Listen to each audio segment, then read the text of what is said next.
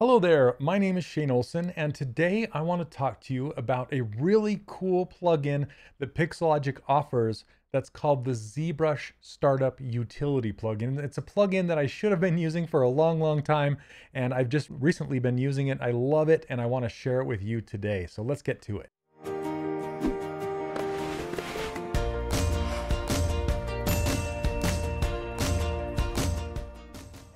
Okay, so first of all, we need to download this plugin, and you'll find it on the Pixologic download page. It's on pixologic.com/ZBrush/download center/Z plugins, or you can just do a Google search for Z plugins. And then you scroll down and it will tell you all of the plugins here ship with ZBrush. So you don't need to download any of these, they come with it. But if you scroll down even more, you'll find another light blue section right here, and it says the plugins listed below do not ship with ZBrush. So there are a ton of really cool plugins here that you can get a lot for doing jewelry and stuff like that. But there's one in particular right here that I want you to grab and install. It's called the ZStartup utility.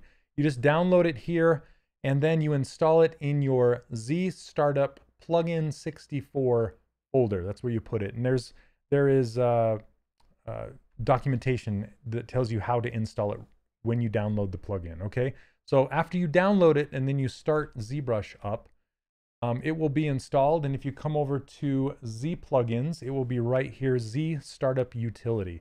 Now I have this Z plugin menu mounted in my left drawer over here. If you double click it and open it up, if you have my user interface installed, you'll see it. Now this interface I give away for free over on my website, 3dcharacterworkshop.com. The link is in the description down below. And it also comes with my brushes and my ruler file. You can get all that for free. Go check it out. Anyway, you'll see this Z plugin menu mounted over here on the left.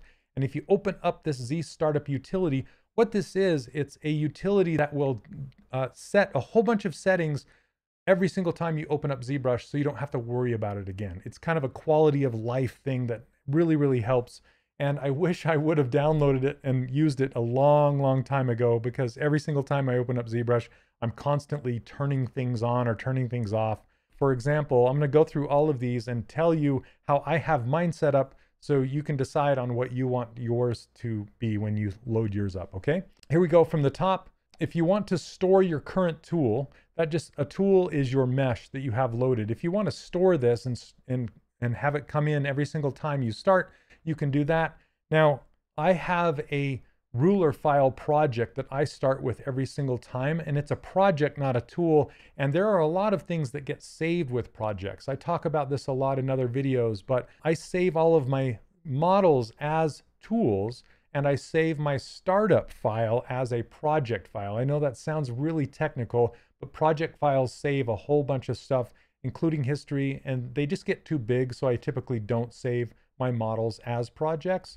And if you hit comma on your keyboard, you can see if you've downloaded my stuff and installed it, you can see the ruler file right there as a project. So every single time I go to start up ZBrush, I will start it up and then I'll double click on this ruler project file, and then it will look like this to start up. And this is where I start every single time. It has this start sphere, and I start, if you ever watch my live streams on Pixologic, you'll see that I start every single character from this sphere, and I just start going, and that's what I start with. So again, if you want to grab this, it's for free over on my website. Okay, so I usually have that turned off because I work on different characters every single time, and I want to bring in whatever I want, not start up with a tool that, you know, I may have left behind. I don't know. I just have that turned off because I load in my own tools. Okay, and store material. Yeah, sure. I leave this. My favorite material is called Skin Shade 4. That's because I don't really like to use materials very much, like all these materials, because I can't see the poly paint underneath the color. So I will use the skin shade most of all. So I'll leave that turned on. Start in edit mode. Edit mode just means that you're ready to sculpt. So yes, I start in edit mode. Store current brush. I don't really care one way or the other, but sure, have it turned on. Backface mask on. Now backface masking is if you're working on something very thin, like a cape or something like that. But if you're not working on a cape, then having backface mask turned on by default could kind of trip you up, because it will not only slow ZBrush down sometimes, but it will also, if you're sculpting on a surface and it's just acting really strange, that might be the reason, is because you have backface masking on. So I usually leave it turned off. Now, dynamic brush, I usually leave that turned off. That's because my ruler file is set to the specific size that ZBrush wants me to be in. So I don't need to set my dynamic size for my brush up and down beyond that. Dynamic, it's usually underneath, you can see it right there, dynamic on the brush size. You'll want to turn that off if you ever have your ZBrush scale just really strange and your brush won't scale up or down small enough or large enough, so you want to turn dynamic off. That's why I just leave it off. Okay, so local symmetry turned on, sure, why not? I usually have local symmetry on. Now, local symmetry, it works best when you're scaling. So if you're ever scaling something, here, let's just show you really quickly. I'm just going to insert a couple of spheres here. Okay, now if by default, if I were to scale these spheres, see, local symmetry is turned on, so it's working correctly. But if I turn local symmetry off, which I have over here on my user interface, if I turn that off, then the scale is going to scale across the center axis of the world rather than locally. So when I'm scaling, I usually like it to be set to local scale. That's better. Okay, so yes, I want that on. Now, rotate on Y, this is an interesting one. This is if you are coming from another program such as Maya or 3D Studio Max, you just don't like how the camera rotates or orbits. There is a specific setting. I'll show you right up here under transform. You can see it right here, XYZ. That means it's on trackball navigation. That means you can spin the entire world all the way around and upside down. And when you're coming from something like Maya, it's very disorienting and you can't really get your head around it, why this navigation is so strange. When you get used to it, like I have, I've grown to love it. I wish the trackball navigation was in every other program.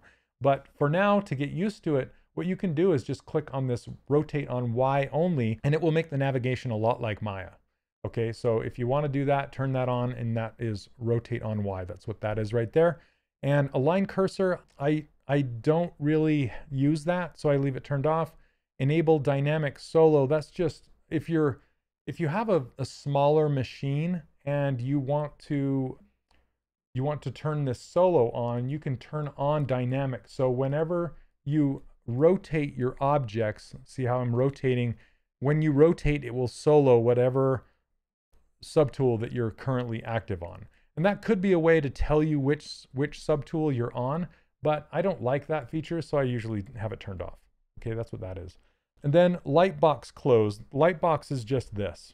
And when you first open up ZBrush, by default, this opens up and you select this. And I don't, some people don't like it, some people do, but I usually want it to be open so I can double click on my ruler file, so I like it to be open. So I'm gonna leave it turned off. Now, store ZApp link views.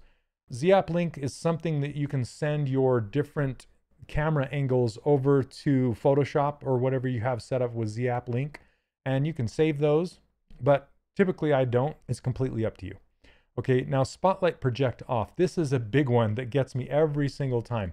If I have an image loaded in here through spotlight, I'm going to go grab a texture. I'm just going to load in one of these standard textures and load it into spotlight right here, this spotlight. Okay, this is spotlight. If I wanted to load in a concept image that I'm using as reference, I will want this to be turned off, this spotlight projection to be turned off. And usually it's in my custom menu down here, spotlight projection. I will oftentimes forget to turn that off, and it just drives me insane. Okay, so I love this ZStartup utility to start with the spotlight project turned off, because that's what you want. Okay, good thing. And store spotlight images. This is really nice when you're working on something and you close it, like you're working on a model, you close ZBrush, you open it back up, and then you have to load your spotlight images back up into ZBrush. Well, this will make it so you don't have to do that. They'll just come right in. It will remember your last spotlight images. So that's really nice. You won't have to save them. And then if you want live Boolean turned on, I suggest to leave it turned off unless you're doing a lot of hard surface sculpting, because this will throw you off, and it will also slow ZBrush down. So leave that turned off.